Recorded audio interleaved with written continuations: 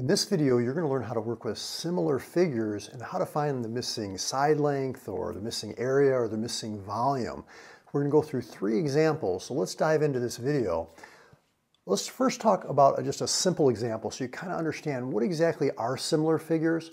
Similar means they're basically the same shape, but not necessarily the same size. What I mean by that is, like, say if you take your smartphone and you do one of these deals where you're enlarging something or reducing something, you don't distort the shape. It's still the same shape, you recognize it, but it's proportionally larger or smaller. So the corresponding angles would stay the same. So for example, if I had a square, these angles would all still be right angles. So again, it's not distorting it. It's just making the corresponding sides proportionally larger or smaller by a scale factor. And what we can look at here is, imagine if we had these 2 squares and we say, well, what's the ratio, okay, or the scale factor? Well, you can see that the ratio of the corresponding sides is 2 to 6, which we could write it as a fraction like a 1/3, okay? You can also write it with a colon, like 1 to 3, like that, or you can even write the word 2 in between, 1 to 3. That's the ratio between the 2 sides. But let's say we wanted to find the perimeter of this square. Well, the perimeter we know is the distance all the way around. If we add all those sides together, we could say that the perimeter here is equal to 8. The perimeter here is 6 plus 6 plus 6 plus 6, which is 24. And notice that the ratio of the perimeters, 8 over 24, reduces to 1 to 3, the same as the ratio of the sides. The way I like to think about that is, the perimeter is really just like a string that's tied all the way around this object, and it's really just represents the length, or like a one-dimensional. A line is like 1D, right? One-dimensional. But if we look at the side lengths, that's also one-dimensional. It's just like the length. So it makes sense that the ratios would be the same. Now, if we look at the area of this smaller square, 2 times 2, or side times side, or side squared, gives us an area of 4 square units. Here, if we do side times side, that gives us an area of 36. Now notice the ratio of 4 divided by 36 is reducing to 1/9. Now you might say, well, wait a second, I thought the scale factor was 1/3. Well, if you multiply, let's say 6 times 1/3, you get 2, and 6 times 1/3, you get 2, and we know area is side times side, so it's, you know, this side's 1/3 less, or 1/3 of this side's 1/3. So 1/3 times 1/3 is 1/9. So when you're comparing the ratio of the areas, you want to take that scale factor and square it. The way I like to think about it is, I think of area as 2-dimensional. It's length by width, right? Length is just 1-dimensional. So if I take that scale factor and square it, I'm going to get the ratio of the areas, okay? And if we want to take this one step further, let's imagine instead of these being squares, that they're actually cubes. We're dealing with 3-dimensional object here. And let's just say that it's 2 by 2 by 2, 6 by 6 by 6. Here the volume would be 2 times 2 times 2 is 8. Here the volume is 6 times 6 times 6, which is 216. 8 divided by 216 reduces to 1/27. Okay, and you'll notice that's 1/3, not squared, but cubed. Because if you think about it, the length is 1/3 of 6, the width is 1/3, the height is 1/3. So you have 1/3 times 1/3 times 1/3, or 1/3 cubed. The way I like to think about it is 3-dimensional volume, right? It's 3D. It's the scale factor to the 3rd power. Now, I just want to show you a little table here, just to kind of help solidify this idea for you. And we're going to get into the 3 example problems in just a second, I promise. But just so you understand this real clearly, the scale factor, remember, that's kind of like a 1-dimensional. The perimeter, that's like a 1-dimensional. Area, we said, is like 2-dimensional. Volume is like 3-dimensional.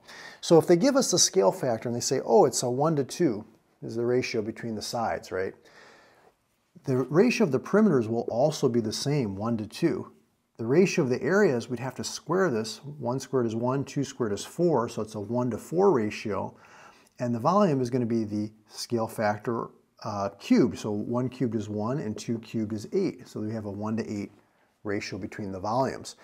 But say they give us the perimeter now, and we say, how do we find the scale factor? Well, the ratio of the perimeters is the same as the scale factor, comparing the sides. That's also going to be 3 to 5.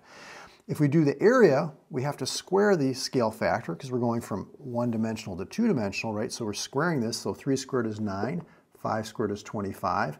And if we're going for the volume, that's Three-dimensional, we're going to cube this scale factor. 3 cubed is 27, 5 cubed is 125. So that's the ratio of the volumes. And we can make a proportion. I'll show you how to do that in these examples. But let's look at this one. Here they're giving us the area, which is comparing the two-dimensional objects. We want to compare just the scale factor, the ratio of the corresponding sides. So to go from the area to the scale factor, we're going from two-dimensional to one-dimensional, we're going to actually have to take the square root. Okay, see the difference, the square root?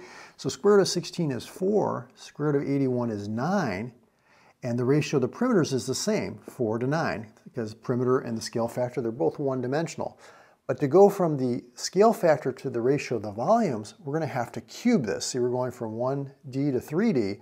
4 cubed is 64, 9 cubed is 729. That's the ratio of the volumes. And lastly, if they give us the ratio of the volumes, three-dimensional, we're going to take the cube root to get the scale factor comparing the one-dimensional components. Cube root of 27 is 3, cube root of 1,000 is 10, because 10 times 10 times 10 is 1,000.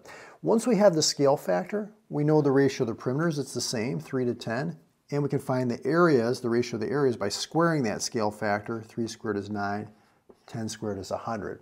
So I hope that makes sense. Let's dive into some examples. You'll see how this works. The symbol for similar is this guy right here, and it basically tells us that these shapes are the same size, but one's proportionally larger or smaller than the other one. If they give us these two areas, but we want to find this missing side length, remember, area is two-dimensional, we're going to have to take the square root to get the ratio of the one-dimensional components, the sides. Square root of 49 is 7, square root of 4 is 2, and I'm going to make a proportion here. Now, see if you can follow this.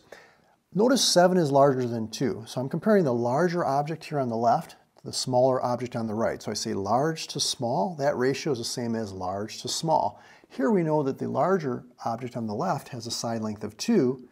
This side length we don't know, let's just call it x. Proportions we can cross multiply to solve, so we can say, this diagonal multiplied together, 7x, is equal to this diagonal multiplied together, 4. Divide both sides by 7, and you can see x is equal to 4/7. That's how long this side length is. But the key here is to kind of ask yourself, am I given the two-dimensional information, or the three-dimensional information, or the one-dimensional, and where am I going? Am I going from, in this case, from two-dimensional to one-dimensional, right? I had to take the square root. If I was going from 1 to 2, I'd have to square or raise it to the second power. Let's look at number 2 now. Here we're given these pyramids, and let's just say that they're similar, okay, meaning that they're proportionally larger or smaller. All the corresponding angles are congruent, but we're given the volumes, and we want to find this missing side length. Well, volume I know is three-dimensional, right? 3D. How do I go from the volume, the three-dimensional ratio, to the ratio of the side lengths, which is just one-dimensional? Well, to go from three-dimensional to one-dimensional, I have to take the cube root, right?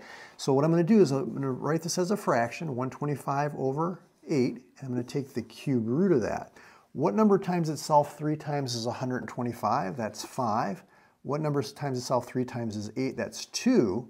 And notice I'm comparing large to small. 5 is bigger than 2, so large to small. Large to small. See, now I can compare the corresponding sides.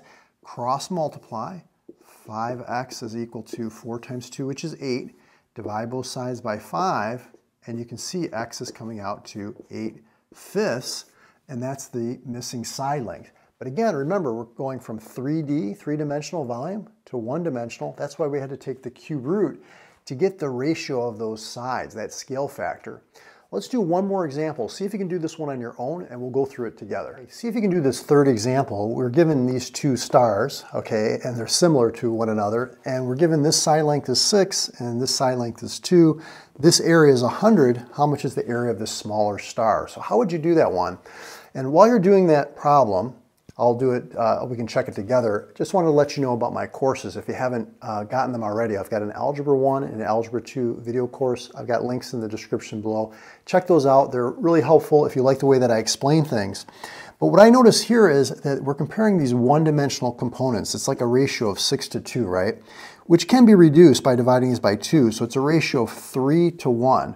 But notice we're comparing the side lengths, which is one-dimensional. We want to compare the areas, which are two-dimensional. What do we have to do to the scale factor? Well, if you said square it, you're absolutely right. So we're going to square this, and that's going to give us a ratio of the areas of 9 to 1, right? So the other thing that students sometimes have a little bit of a challenge with is they don't know what to put in the numerator and the denominator. And you can do this a couple different ways. You can say I'm going from left to right. See, 6 to 2, that's 3 to 1, so left to right.